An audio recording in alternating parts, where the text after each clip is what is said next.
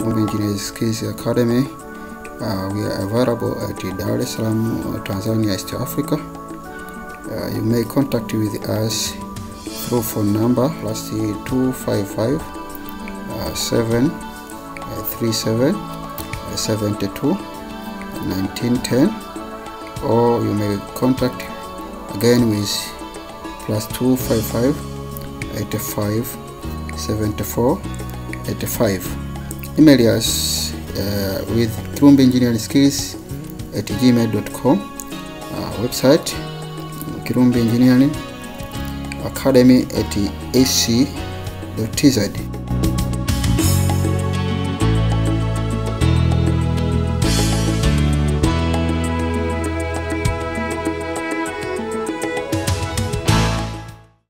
Yani kwenye kobo, naomba nirudie tena. Unakuja hapa, umechagua hii kobo yako hii. Sawa. Hizi parameter utazijaza hizipanani. Kwa mfano wewe hii kobo sinashika kitu ambacho kimekuwa nani au crane. Okay, sawa. Kwa hiyo kipindi unapofanya analysis ile crane ya bimu sinakuja inakupa value hapo. Okay. So kule kwenye ile analysis kule kila member kule kwenye interior force kwa unakumbuka. Yeah. Unaweza kutafuta ile ukafind ile point ya nodo ikakupa ile actual load pale ngapi, ukaja ukaedit hiyo value yake. Zinazo move. Lakini anachouliza kwamba ile column je, iwekee hiyo load kwamba itabeba na hiyo kobo. Sasa tayari kwenye modo kule utakuwa umeweka bimu ile. Ushaweka kwenye frame. Kule kwenye modo kule utakuwa umeshaweka.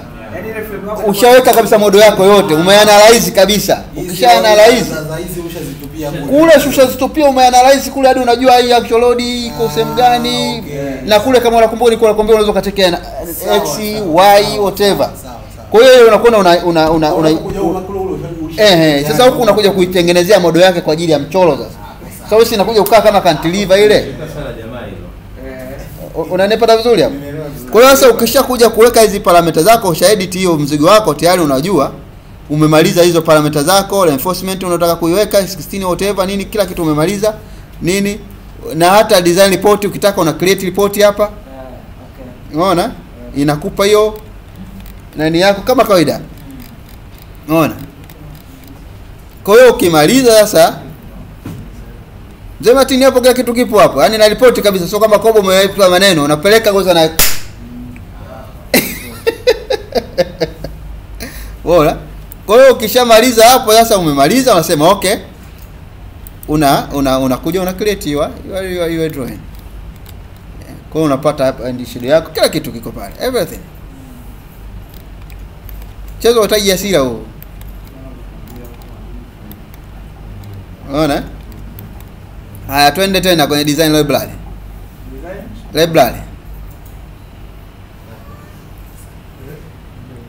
Twende kwenye kitu kilichoandikwa cantilever retain wall.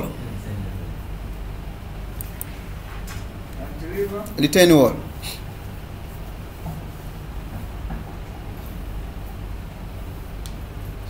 Haya, wale wazee wa barabara kutazenza kuzuia hicho. Cantilever design library. Tumerudi design library.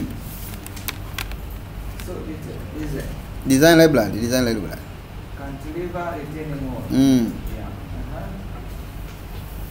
Haya, wale wazee wa ku overturn factor of sliding hapo ndo kwake. Haya, hapo geometrical utaamend. Kwa hiyo nani yako unaojenga hapo flyover ya taa cha ng'ombe na film pale. Kwa hiyo ile kutao si mita 7 si mita ngapi, kwa hiyo utaamend hapo kwenye h. Kwa mfano say mita 6 au 9 whatever. Utaamend hapo. Haya, walls nini? Kwa hiyo hizo parameter zote zipo hapo. Kwa hizo parameter zako zipo hapo tuseme.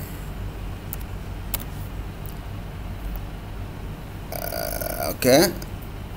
Of course.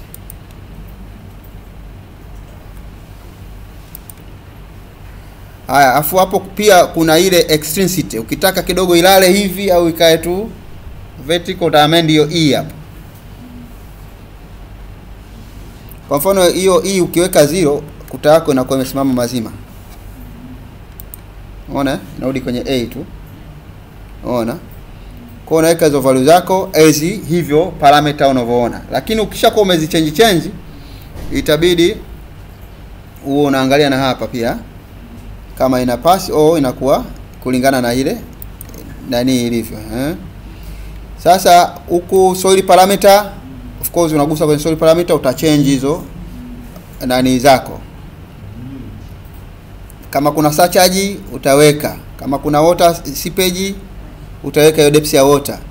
Filling yako utaweka hizo nani zako. Kwa hiyo code yake hizo hapo. Loading whatever na nani zako, kila kitu kiko pale. Kwa hiyo utaamend kulingana na vile. Unakuja kwenye design sasa. Ukimaliza kuamend, unagusa design hapa. Itakwambia kama design imepass au imefail, lakini utasema redesign. Kwa hiyo itakupa hapo hizo factors zote. Ikipass utaiona ziko green, ikifail itakupa remark. Umeona hapa? Green pass. Green imepass. Ikifeli nyekundu. Base plate kila kitu kiko hapo unagusa. Kwa hiyo ukimaliza hayo nani zako hizo, factor of failure zinakupa hizo. Slide in whatever. Hapo umeredesign. Yeah, of course utaredesign, itakupa nani zako. So utakuwa umechange zile parameter. Unaangalia failure. Utacheck hizo factor of failure, itakupa hapo chini successful or not successful. Kwa hiyo ukimaliza yale unayoona yanafaa, utakuja drawing and report, utaklik hapo, kutaka kugenerate report utaipata hapa.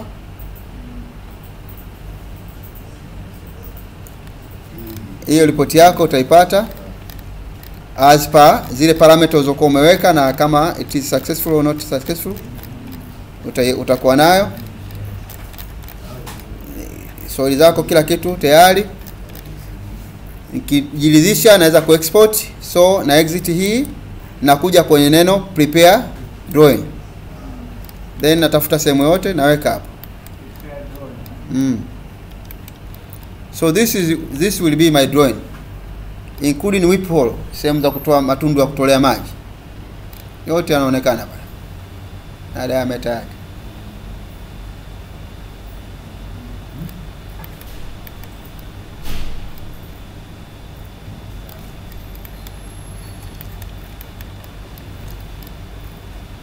Hadi chairs takuwekea hivyo vinani kitani. Plani zako hizo hapo. Of course kwenye hii kuta itabidi utakuwa na length almost ya mita 6 kwa maana hii ni construction joint.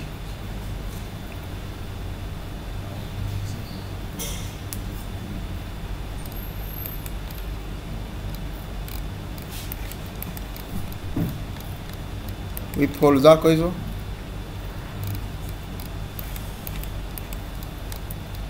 Reinforcement bar zako hizo.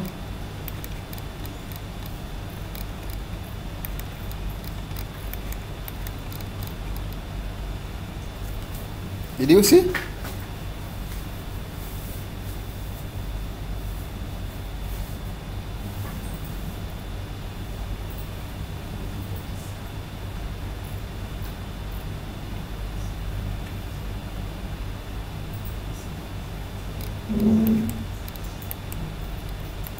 Naona hiyo?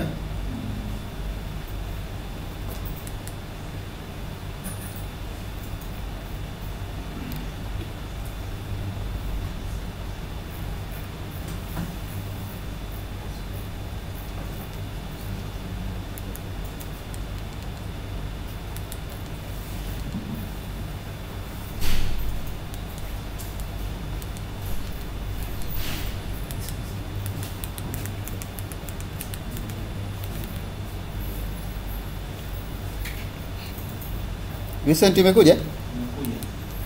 Unaona hiyo?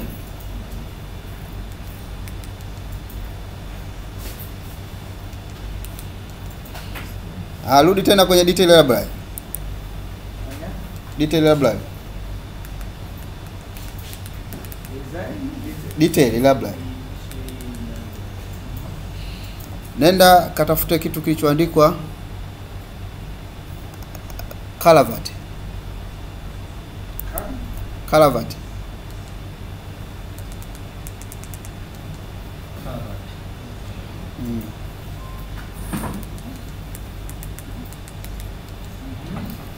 Haya, huko kwenye geometric utakuwa na muda wa kuweza kuweka hizo nani zako. Kwenye geometric hapo. Sababu ukigusa hapo unaona kuna geometric cross sectional, head walls, nini. Vipimo hivyo utakuwa navyo wewe mwenyewe kulingana na specification ulizokuwa nazo. Sawa? Wing walls, nini. Mnipata vizuri hapo? Kwa hizo nani zako utaweka hizo parameter, utaedit vile unavyoona inafaa. Ukimaliza click hapo, tafuta sehemu, weka hapo. Nenda hapo kwenye neno draw. Ukishamaliza hizi. Nenda draw.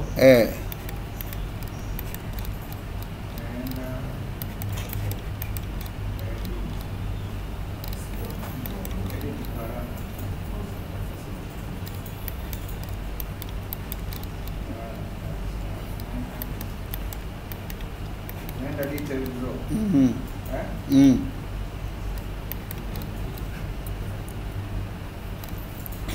Sasa kesho tutadesign, tutaiwekea load kabisa. Hapa maana yake umeprovide tu. Kesho tutawekea kabisa na design load ya magari na nini tuweze ku. Si tunaelewana vizuri hapo? Nenda tena kwenye detail library. Haina nondo hapo. Hapo umeprovide tu jinsi ilivyo na nini kizushi, tuende kazi. Haya, nenda tena kwenye neno lilioandikwa shear elevation hizo simple. Nenda kwenye pit foundation. Pit foundation hapo detail library, nenda kwenye pit foundation. Detail library, nenda kwenye pit foundation. Pit. Wale wazee wa mifumo ya maji taka. Foundation. Haya, hizo open channel sasa hizo. Hapo open channel yako utachagua hapo kama ni rectangle au trapeza au whatever. Hapo una option hapo ya section kuchagua hapo. Hizi open drainage. Hii open drainage hizo.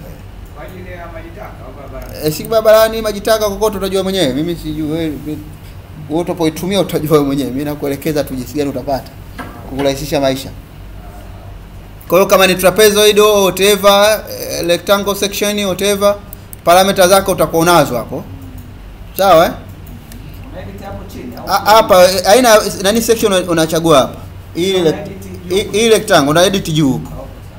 Hii hapo whatever unajua. Hii hapo trapezoid. Kwa hiyo utaedit jinsi ilivyo. Kwa hiyo ukimaliza kuedit hizo parameter zako kama zilivyo kama kawaida hapa. Unaona unatafuta tu sehemu ya Kumaliza unasema unakwenda mbele.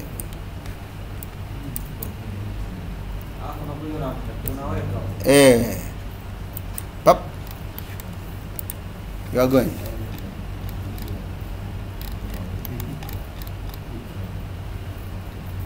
Ona nani yako hiyo na level zako zile za.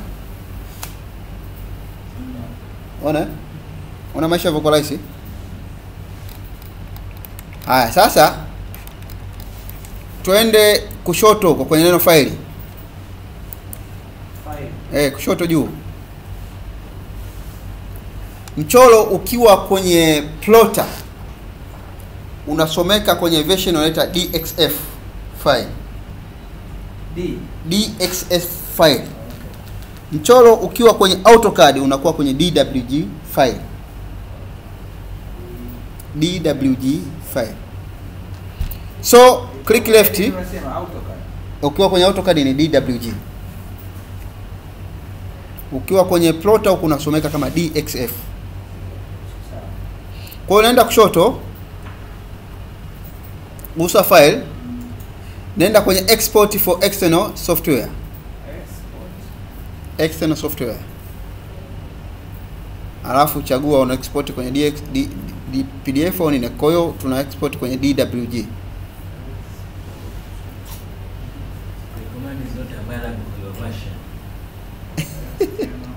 Kwa nini? Huko kwenye trial.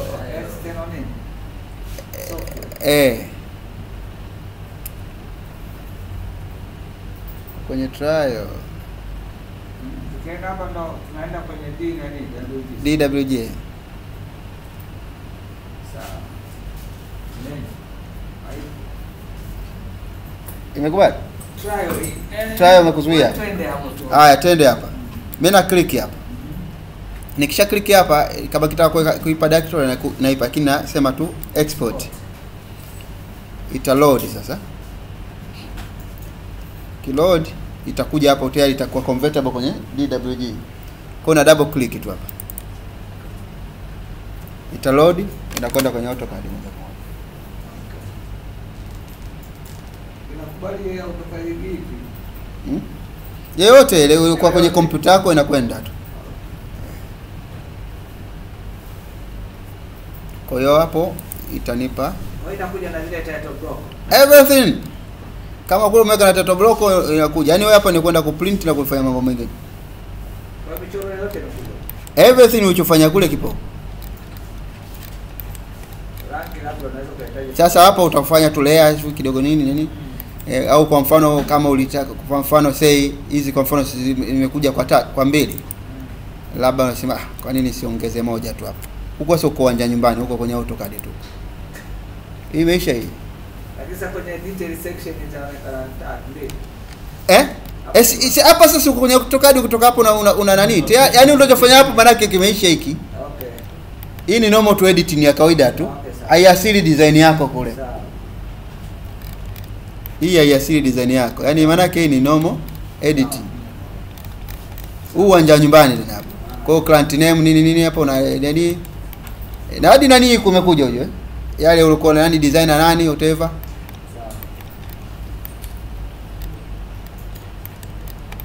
Dim zako hizi of course kwa tulizipeleka tu bila kunani kwa by default tu kufanya lolote. Lakini kule tulikuwa tujafanya yani dim design kule tulikuwa by default tu.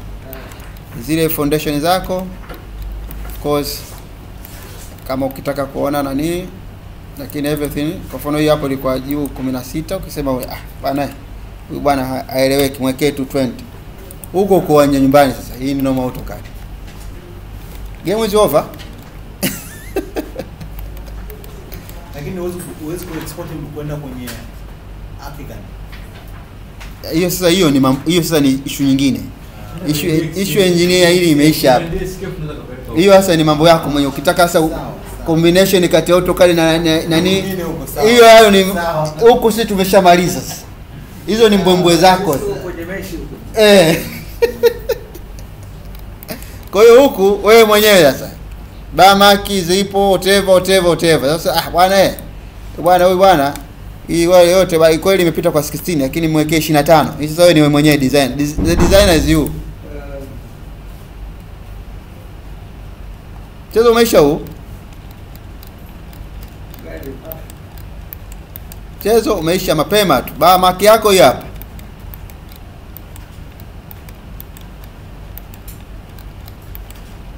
Zile quantity nani specifications zako hizi hapa. Hujatangaza tenda kesho.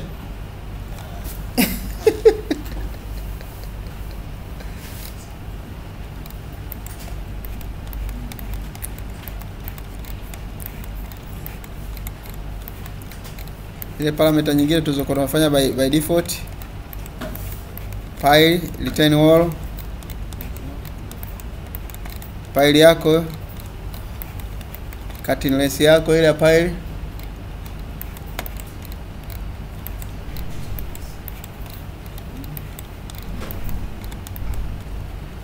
kwa hiyo utaona jinsi maisha yalivyokuwa yamerahisishwa.